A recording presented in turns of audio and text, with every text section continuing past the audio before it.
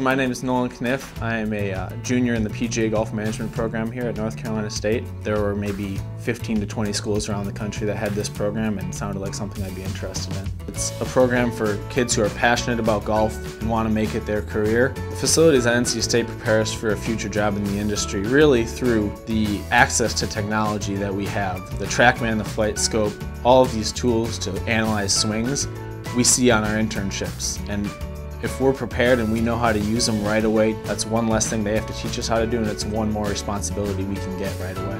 No other golf course in the country that college team plays on was Arnold Palmer designed, and I think knowing that now this will be the only one that's ever out there makes it a pretty special place to get to play every day.